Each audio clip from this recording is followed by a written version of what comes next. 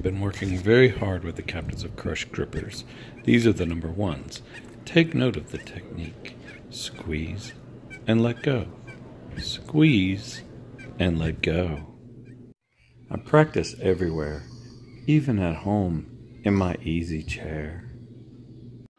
I practice the grippers all the time, always squeezing the grippers, even when I'm practicing other things. If it's raining outside or thunder striking, get it? I practice the grippers all the time. I just can't put them down, even